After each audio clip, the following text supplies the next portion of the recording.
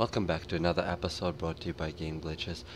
Today we're going to talk about crafting. I will try to make crafting for people as easier and simplest to understand. This is going to be quick tips and how it works and tricks about it. So I hope this guys helps you and please enjoy from this point on. Now we will quickly go over how to sharpen and how to improve your regular weapons and your shield. First of all, you need to have high enough crafting, depending on the level of the stuff. Like this one requires 1 crafting, this one will require 3, based on the level difference. So, for example, in your end of time, you will have a whetstone and an anvil. You drag the dagger, as you could see, the dagger damage is 5 to 10. You improve it, and 6 to 11, basically about 10% damage increase. This matters a lot more later when you do 200 damage in the item and you do 220 instead. Then, for example, as you could see, the shield has 32 block. I apply smith anvil to it, and voila, now it has a 45% block. The higher level, the more significant this buff makes. To quickly repair an item, all you have to do is have high enough crafting skill, and you don't need to be next to anything. All you require is repair hammer, and you could repair any piece of gear that you want. Just right click and go blacksmith, and voila, object is now repaired. You can do this anywhere, anytime, with any item that you feel that is breaking down. Unique or not unique, it doesn't matter. Purple, blue, any item that you want.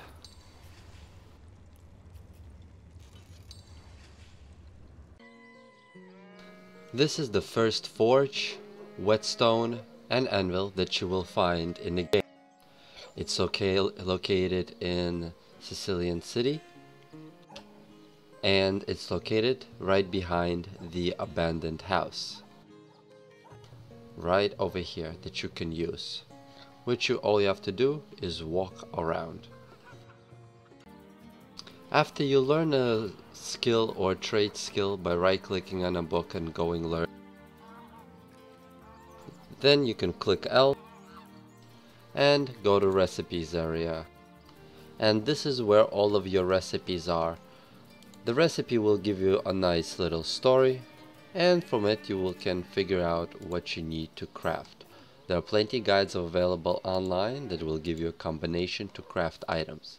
Please note that even if you haven't discovered this combination or opened this book, but you have researched the combination online, you don't need this book or any of these books to craft anything, as long as you know the proper combination of the items. These books are just hints for regular players.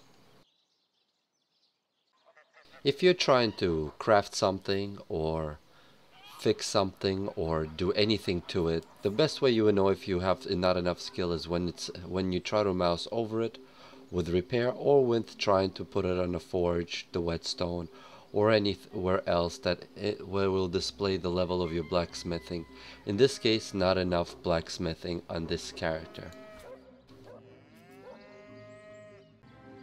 This is the first companion that you will find that automatically starts with 1 crafting and 1 blacksmithing. As you could see from scientist that he has in talent ability right here. He automatically has that, so there's no need for you to waste points with another character to obtain these 2 skills. There's a video that I have out that says obtaining powerful companion in my earlier videos for Divinity. If you can't find him, there's a video of showing how to find him and what needs to be said to him to obtain this companion. Please check it out if you have any further questions, or hit me up on YouTube. To split up items, all you have to do is, while holding shift, drag an item to an empty area. The item will automatically go 50-50, splitting it even. You can select either more or less items, and then all you have to do is click check, and now you have 2 sets of items. So far in the game, as of now, there are only 2 types of crafting items. Bracelets, which could have blacksmith and crafting, and so can the belt, but I currently don't have one on this character. Therefore, the blacksmithing and pickpocketing bracelets are the only ones, and so is the belt at the moment. I don't know if this is subjected to change, but hopefully it will be this way, what allows you to raise crafting quicker than and quicker than you can before. As you can see, it's from base 2, from gear 1, from scientist 1. Therefore that's 4, and this is 5. There are many variety of ways of improving weapons in this game. For example, if you have a poison flask and then you have a weapon, any kind of weapon, you could, if you have your crafting skill is high enough, you could drag the potion over the weapon and receive this icon. As you can see at the moment, the weapon is 611. Again, I'm using the scrap stick to demonstrate the point. Then you would drag it over and click OK. As you see, this now does 0 to 2 damage. Actually, at high-end levels, could be a quite significant increase. Especially with the multiplication applying it on a backstab weapons, which already do massive amounts of damage, this would just even more further devastate the target. Please note that when handling Tenebrium, if your character is not equipped to it, he will get something called the Infected Rot. It will tick for 1 damage every 40 seconds. To remove this, you either need to obtain another Bloodstone or find a marksman spell called the Doctor. It will allow you to cure this. Unfortunately, the water ability, you cannot cure this with it. As you can see, I will demonstrate, which cure blindness, mute disease, infectious disease, bleeding, and crippling.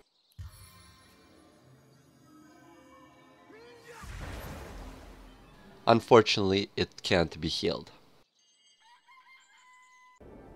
Also, please note that all ore is much heavier than bars.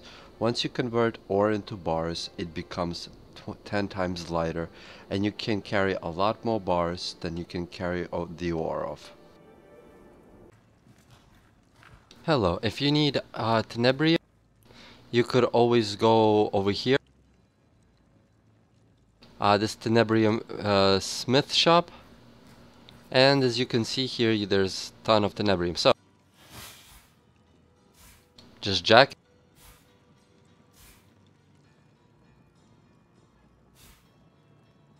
and smelt it down.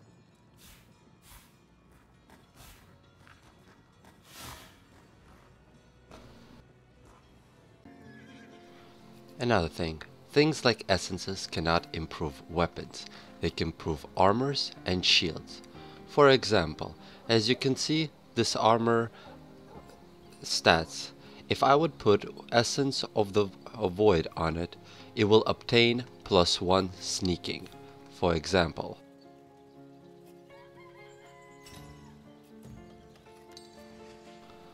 Voila! Now this armor has 1 sneaking. Also, if I would take a resistance one, fire, or something else like that, it will actually apply the resistance instead. For example,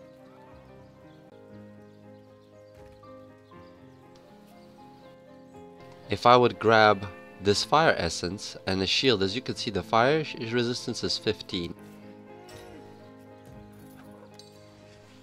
As you can see, now the fire resistance is 30.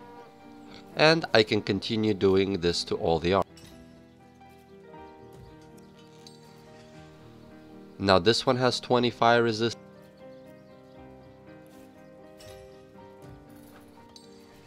And now this has 20 fire resistance.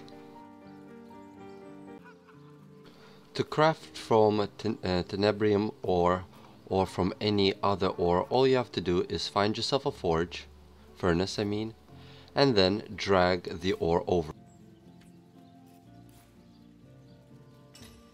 And then it will ask you if you want to convert it all. If you could regulate how much of it you want to convert, and voila, you obtain some, including Tenebrium. And now you have some Tenebrium. All melee weapons can be infused with Tenebrium. For example, as you could see here, that's the stats. Then it would ask you if you would like to infuse it. You select yes, and voila, now it does Tenebrium 23 to 46 additional damage. Tenebrium unfortunately cannot improve armor.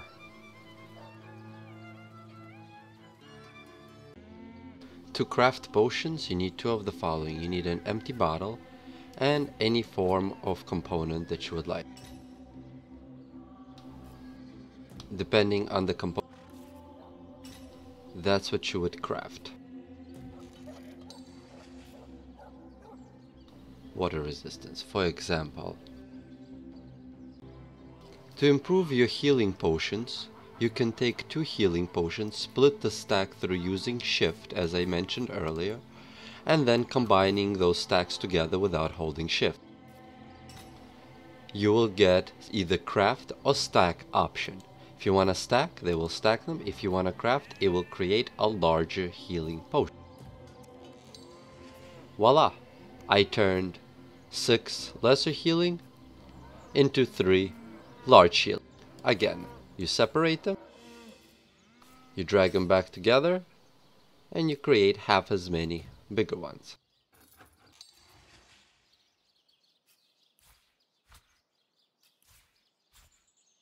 And voila, you have amazing potions now.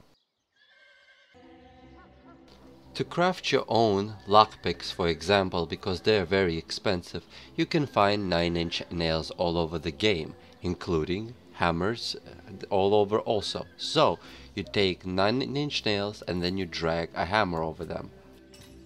You will get a question, would you like to make lockpicks? You click yes, and voila, you created 4 lockpicks from a single pair of 9-inch nails. I think that is definitely a profit. Another little interesting funny thing I found, if you take the hammer, apply it to the cooking pot,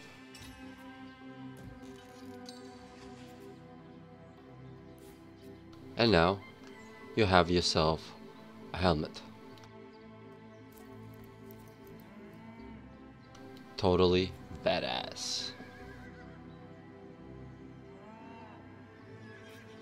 Also, nice addition to your bucket helmet.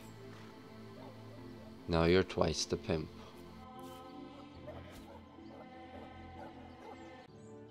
Please note that the item level that you will create will be based on your level. For example,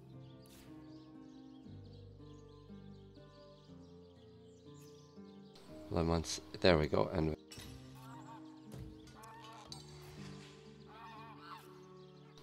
as you can see, strength level 20, armor level 14.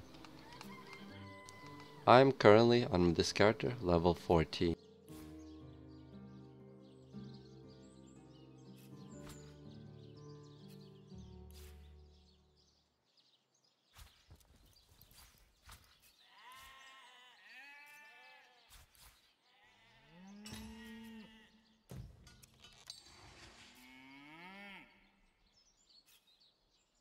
The stats on the item seems to be identical, because you can enchant them from here on out.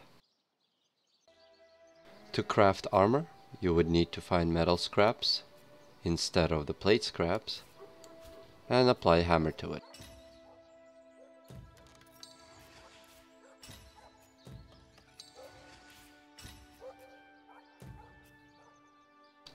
As you can see, your character will always craft identical armors.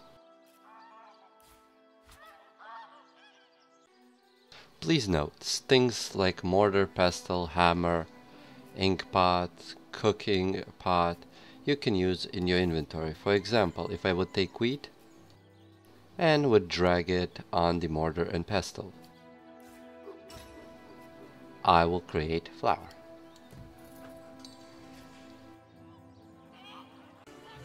Welcome back. Now I will quickly go over what is needed to make a spell book. First you need to find blank paper. First, you need to create blank paper, which is made from wood mush and with the use of furnace. Then you combine blank paper, well, not this paper, with pixie dust. That will generate you random elemental scroll. Then you take that blank elemental scroll and combine it with a magical ink pot and quill. That will generate you at the random particular element scroll. Like if you have, for example, blank earth scroll, if you apply magic ink pot and quill, you will generate a random earth scroll, like different stats and abilities. When you combine two blank earth scrolls, you will create an empty earth skill book. Or if you combine two fire, you will create fire book. For example, let me split these in one. Then I drag. Oh. It seems my crafting isn't high enough to demonstrate it. It's 4.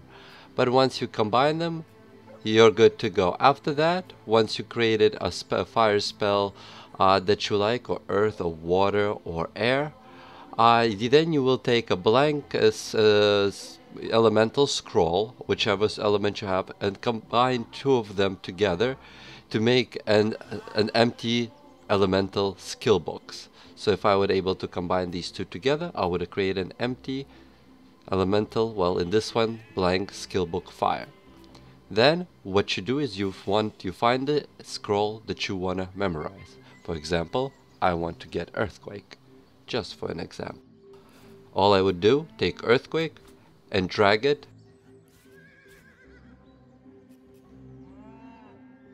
Well, I guess my skill is not high enough for that. I guess you would need a 5.